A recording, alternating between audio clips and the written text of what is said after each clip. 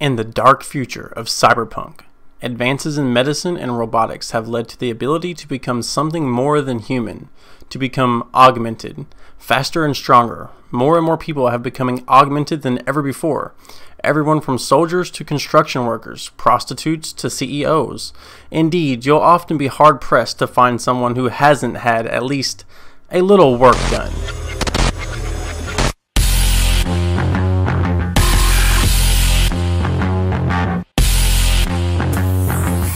How's it hanging, dudes? My name is Sean and welcome back to another Cyberpunk 2077 video. So cyber augmentations is a blanket term to kind of describe like all cyberware under one umbrella of body modification technology. There are different types of groups of augmentations, and within those types are more detailed and specific cyberware implants. From within those specific types of cyberware, you have fashionware, which is different from neuralware, which is also different from body implants, and so on and so forth. So suffice to say that we have a lot to get through. I would also say that we can and should categorize these modifications within their designated groups to better explain, understand, and appreciate the sheer grand scale of what we are seeing on screen right here. Everything from a simple set of cyber eyes for 2020 vision to a customized data jack and, well, even sexual implants. Yes, those exist, and I'll let you use your own imagination for that one. Just the sheer amount, the massive enormity of what we have before us seems daunting, but it will make for a good, decent video guide, right? So I would like to start a brand new Cyberpunk series. Today will be the first video of a host of detailed explanations still to come, and also breaking down and explaining what we have on screen and how to make sense of it all. This guide in its future completion, its entirety, will be mainly for introducing newcomers, much like myself, and also to create a mecca of easy to understand information and refresh any 2020 tabletop players, via a video format, something that they can actually watch instead of having to flip through the book constantly.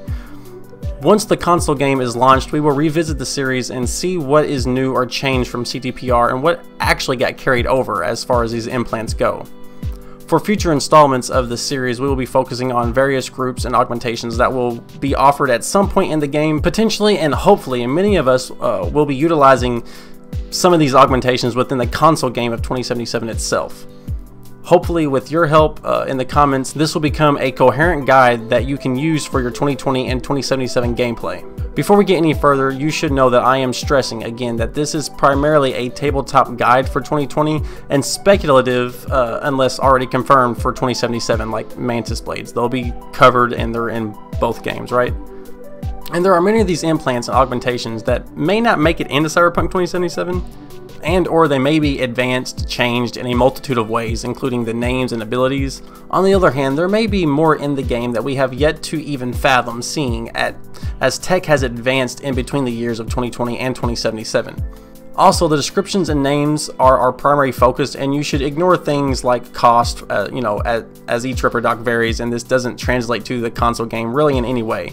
This first video may be lengthy, but subsequent installments shouldn't be too long, as we will try to cover as many implants as possible in depth as well. Also, by the end of the video, I would like to know your thoughts on how I did, and if I can get better in any way, please let me know in the comments. And if you dislike, I genuinely want to know why. I'm not afraid, to issue corrections like this was about the game requirements, what it would take to run the game. And I think there was some misinformation there. Even if 90% of it is accurate, it's gone now. You know what I mean? Like I try to do as good as I can, not misleading anybody. I don't want to mislead in any way, and I will correct immediately. So by the end, if I have earned your like and sub, that would literally be awesome. And I would also be looking for any ideas on which group of augmentations I should cover in the next upload to the series, right? So, I guess we should start with, what is cyberware? Cyberware is any cybernetic technology permanently grafted to the human body, especially technology that interfaces with the human nervous system.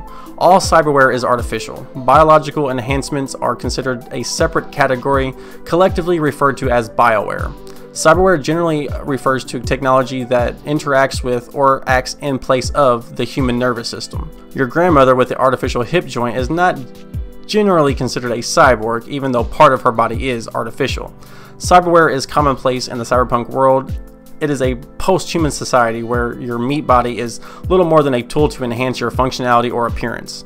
Cyber fashion, sometimes referred to as fashion wear, is its own thing in the cyberpunk world, enhancing your body for no other reason than just looks. Besides status, cybernetics are most often desired for practical applications. For most people, the main concern with cybernetics is simply being able to afford it. While cybernetics are still expensive, they are affordable by most of the middle class to some degree, and even by the poor in some situations.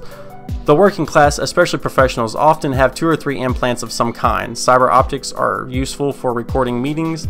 Cyber audio with boosted sensitivity could be useful for eavesdropping on gossip in, executive lounge or something like that.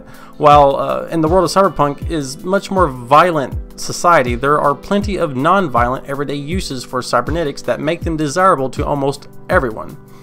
In the tabletop game, there are a multitude of augmentations that you will waste your eddies on and have no real impact or practical use for advancing the story itself. This causes a strategy of trial and error for what is needed and what is wanted, right? A supply and demand of what will progress you through the story and what will hold you back, taking up, vital room for your augmentations on what you can afford. Installing cyber technology is generally considered a major purchase, like buying a laptop or a TV or a car, but is within the means of most people. But that is not the only concern. Cyberpsychosis is actually a major problem. The more technology you pack onto your body, the more likely you are to lose touch with your humanity and go crazy. Cyberpsychosis is its own thing, and you won't actually be able to go full cyberpsycho in the story itself.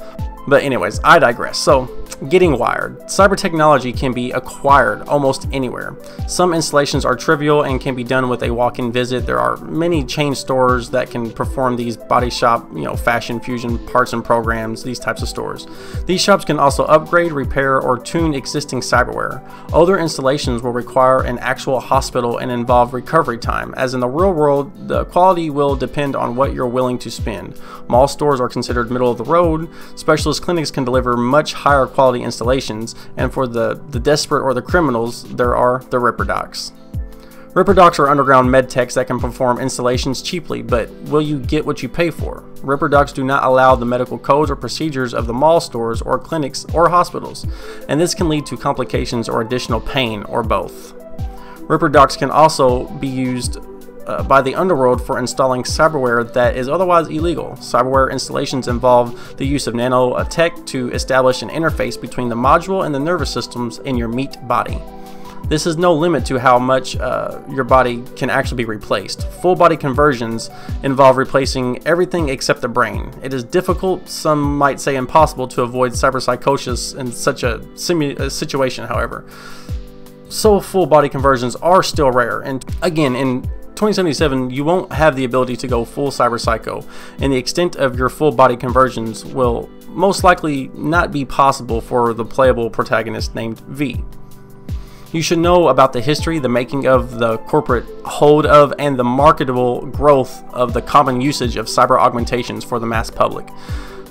This will be a future video all on its own, but for now, the historical advancements for the leaps in biological modifications came out of the 1990s, the Central American conflict. To note, the US government was able to fully test their new elite biomechanical super soldier battalion.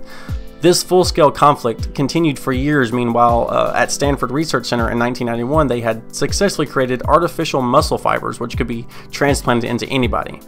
Many dominant corporations tried to get in on this new market, as Militech and Arasaka had a monopoly of weapons, and other corporations decided to make this market their preference, such as Kuroshiri Optics, Raven Microsystems, and Noveltech are some of the most notable among many others. This tremendous market pushed the bounds of tech to unknown reaches. By 1993, Munich, Germany had finished production on the first TRC biological interface chips, kind of like the Biomon interface. By this time, closer to the end of '94, the Central American conflict has come to an end and was only one foothold, solidifying corporate power as a whole.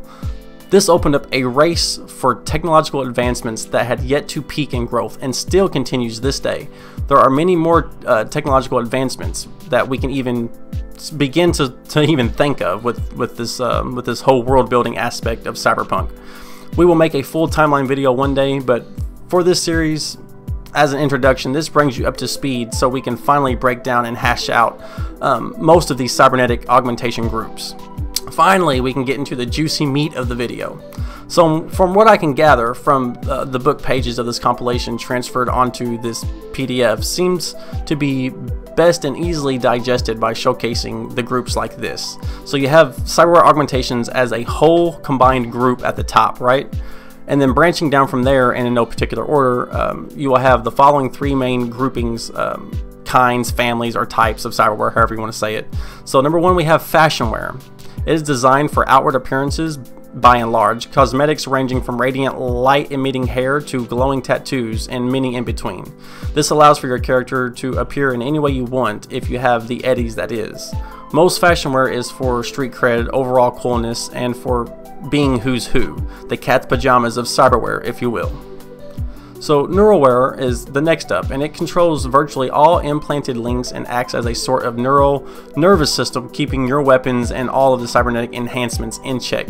There's plenty of upgrades and its own implants that you can, upgrade your neuralware with. All kinds of different neuralware out there. Audio upgrades to visual and everything in between. This is by far the most important asset of cyberware, as it allows you to upgrade and access all implants. It controls everything from your pacemaker coprocessor restarting your heart to increasing your control of your vehicle if given the proper implants, as well as how quick you draw your weapon or your implanted weapons come out. I mean, this neuralware is very important. So third and last, but also the largest group, is body and limb enhancements. This is almost limitless, but not quite. It allows your entire body to have any host of available implants, ranging from numerous guns to the famous mantis blades. Fashion wear is on the surface, but what lies beneath? Maybe a suit of chrome body plating armor, or maybe a flamethrower option in your right arm that you switch out for a mechanical gun for your left. Then there are fingers and toes and feet as well. This group houses a multitude of options, and there will be time in the future to go through this, and it's probably going to be the bulk of the time in the series. There's so much here, guys. Like, just literally saying that it's implants that you can put in your limbs or your body doesn't do it justice. There is so much here. Now keep in mind that with these three groups, they have a huge laundry list of implants that we will go hard in on covering in-depth detail of nearly every one of these. There are also like presets and full board or all body options, but I am hesitant to include that just because I'm not really for sure how much that's going to have to do with Cyberpunk 2077, or if that'll even be an option. But for Cyberpunk 2020, having a pre-made full board is very much a viable option. So any feedback on that would be really appreciated. Also, make sure to let me know which group we should cover first, or should we do one for each video, like one of the three groups, just include one or two. Any feedback would be great, and I can't wait to dive into each one of these with you guys.